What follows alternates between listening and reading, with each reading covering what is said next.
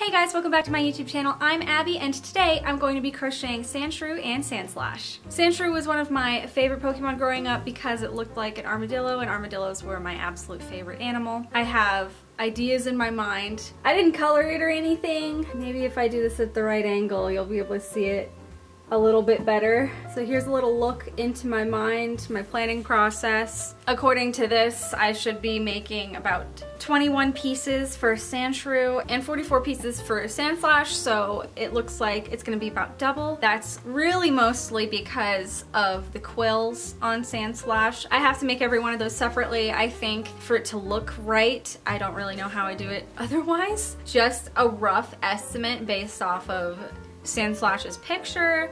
I'm thinking, well, in this I wrote 20, but I think a little bit less than that with the quills. Anyway, without much further ado, let's crochet. Hello again. For some behind the scenes drama for you, I have actually already recorded this audio, but it turned out really terribly and I just couldn't listen to it editing, so there was no way that I was going to put it in the actual video. I've recorded in this other closet before, but the audio was just awful. There was too much reverb. Had to go back to my typical closet and re-record everything, so here we are. I hope I can kind of remember everything that I was talking about because I didn't re-listen to the whole 20-minute rant that I did originally. Generally, I like to record audio for double or triple what I'm hoping my time slot will be once everything is completely edited. And the reason for that is I have to restate things a lot of the time because I don't like certain takes, so I have to redo those takes and get clean takes, and so I have a lot to edit down always. I always have a lot to edit down. And the same can be said about the actual footage of what I do. I have tons of stuff to edit down for that. Many hours worth of stuff because the camera that I record with now records in real time. There's not really a time-lapse button on it. I used to have a camera that I used at the very beginning of the Crochet and Chat series where it would do time-lapse for me, and so I would have small amounts of footage to upload and it was already time-lapsed. But the problem with that camera is the quality started feeling like it wasn't good enough. It is an older camera. I can't remember exactly when I got it, but it wasn't new and so it wasn't the best quality, and I wanted to upgrade that at least a little bit, so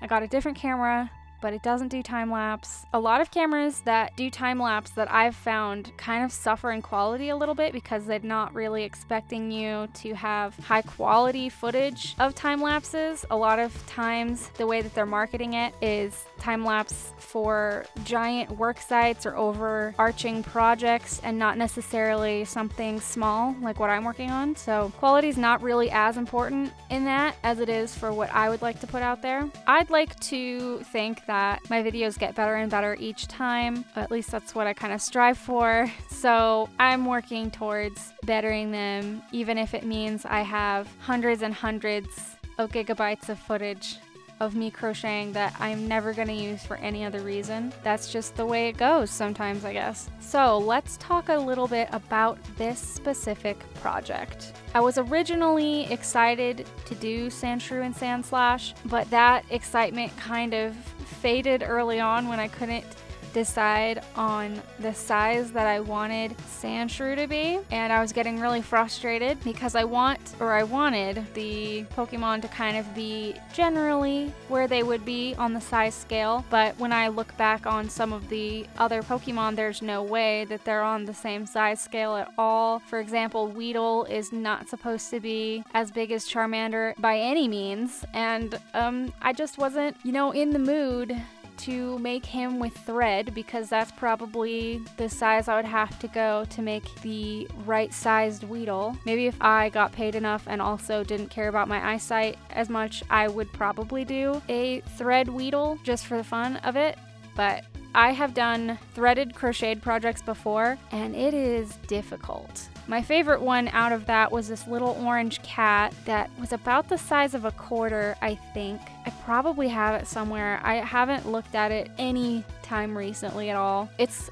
fun to look at stuff that's super micro crocheted, but wow, I think that if I ever were to do it again, I'd probably need to get one of those big magnifying glasses that I could look at the project through, so I wasn't destroying my eyes any more than they already are from crocheting as it stands. Anyway, I had a really tough time with these projects trying to get them the way that I wanted them. I had a bunch of redos for them. They took longer than I ever really anticipated these two to take because they seemed so easy when I first drew the pictures for them and I was ready and set to do it. And once I started, it just kind of went fully downhill somehow. So that's why I didn't get this specific video out in February. Luckily for me, I guess I kind of had a little bit of extra time having started Sandshrew in February. But the funny thing is, everything I did in February, I think I redid this month. I don't know how much of a head start that really is, if you think about it, but I did try.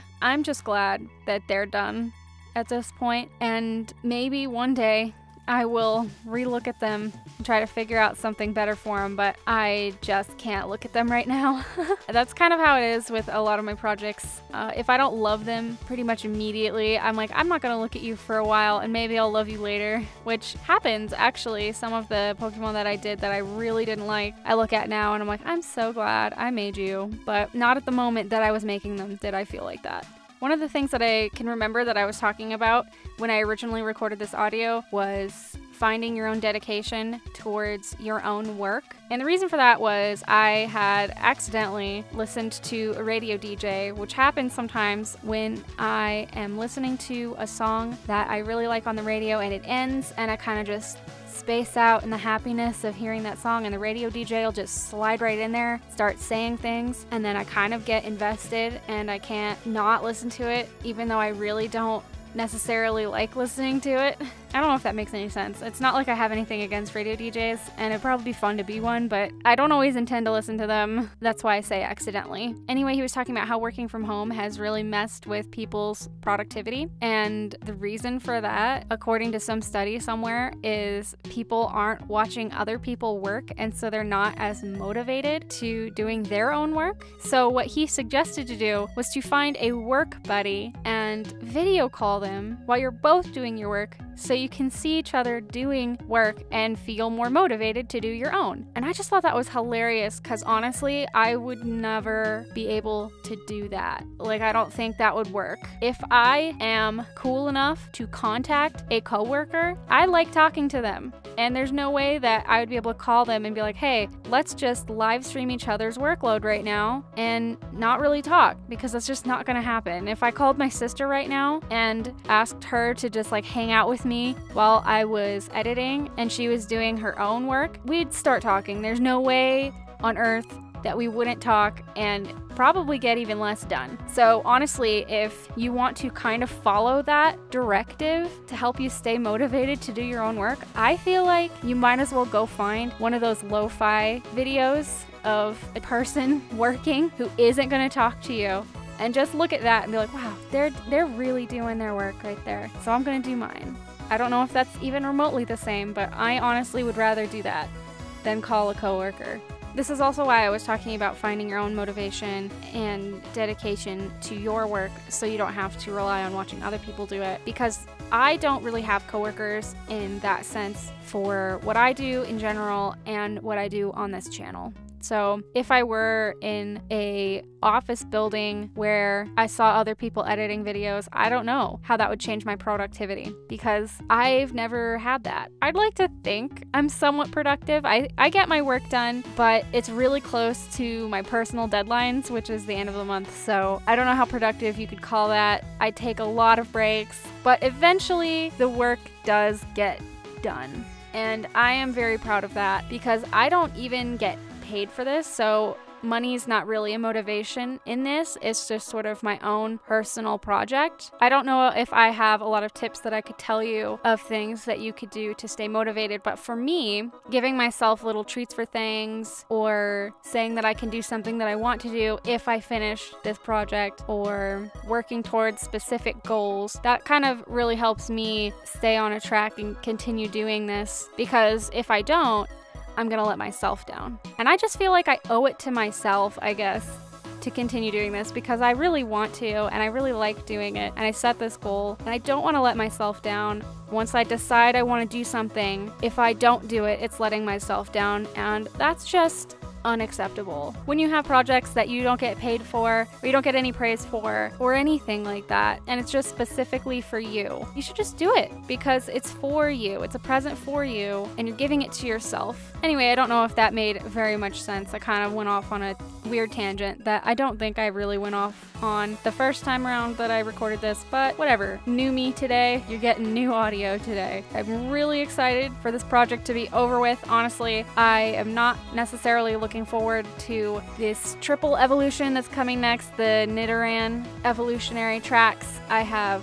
the two of them, the female version and then the male version. I'm definitely not doing all 6 in 1 month. Like, are you kidding me? No, there's no way on this planet that I could do that. Even if I had the entire month off, I don't think I could do all 6 of them. But maybe that's just because I'm telling myself that I can't. So yeah, you know, dedication would really come in handy, but I really don't want to do all 6. So I'm going to do 3 1 month, 3 in the next month. Hopefully they're not going to be as insane as this set, but I think part of that is because Sandslash has all those quills, and so I had to make a ton of the same thing, and that was just really mind-numbing, and I didn't like it. Since I'm coming to the end of the footage that I have, let's go ahead and get into those glam shots.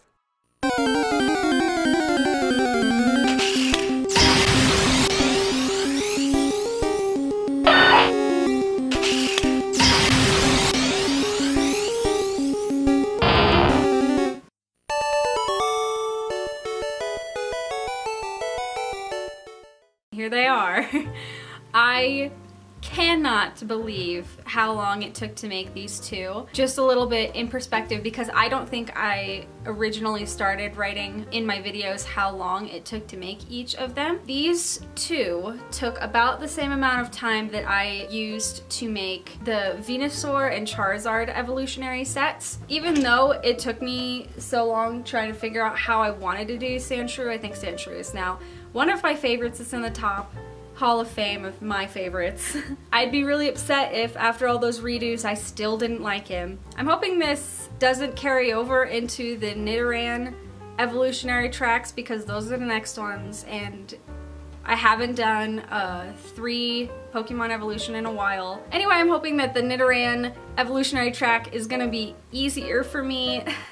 I know they're kind of different than any of the ones that I've done so far, so I guess we'll see. I hope you guys enjoyed watching me make these and that it wasn't as difficult a process to watch as it was to make. If the patterns are up on my Etsy, the links will be in the description. If they aren't there yet, don't worry, I'm working on it and they will get there soon. Thank you guys so much for watching, and I'll see you in my next video. Bye!